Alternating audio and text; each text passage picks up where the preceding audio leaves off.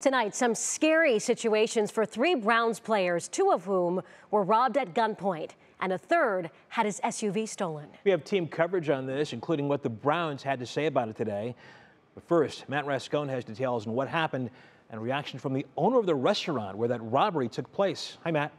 Hey, Russ. Yeah, police say it happened right next door to that restaurant in a lot. The owner says none of his staff saw the robbery. They only heard after that several masked robbers had held them at gunpoint. Three Browns players, two separate incidents within 24 hours. According to the police report, two Browns players were at Rumor Bar and Lounge in downtown Cleveland late Sunday night. 3 News has learned that the two victims were Browns cornerback Greg Newsome II and defensive tackle Perrion Winfrey. Just after 2 a.m. Monday, they headed to Filter Restaurant off Superior Avenue. We deal with these high-end clients all the time, and nothing like that's happened. Owner Kyler Smith says his restaurant has been there 1 year, and they don't own the lot next door, where the police report says the players parked their 2022 Ram TRK pickup. That parking lot is something that sometimes is so hard and is out of our control because it's dealing with so much traction that's going on downtown. At about 3:30 a.m., they went to the truck when 6 masked men jumped out of a car and robbed them at gunpoint. They reported the men took jewelry from one and then jumped in the truck and sped away. Newsome later tweeted, "It's a cruel world we live in." Less than 24 hours before that robbery, Cleveland Browns running back and wide receiver Demetric Felton reported having his 2023 Dodge Durango Hellcat stolen.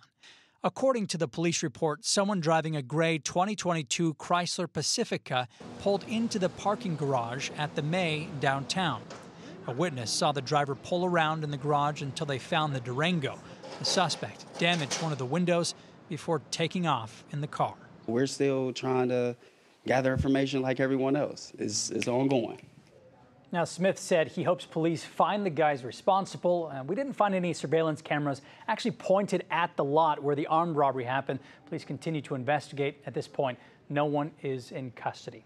But we want to continue our team coverage this evening with Nick Camino. And Nick, you have more on what the Browns are saying as they hit the practice field today in Berea.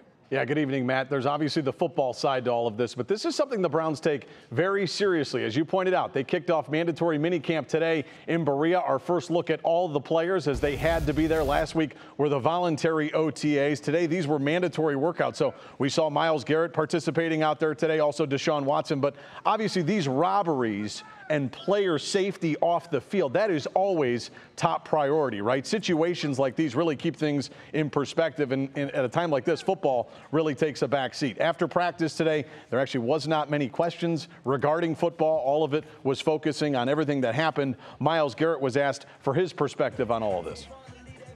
I'm very grateful. I mean, they're my friends, my teammates. We're all part of a family, so I'm just glad they're here. And at the end of the day, we've got to do better as a community, and we've got to set an example. And it starts with us, and then we've got to go out into the community and show that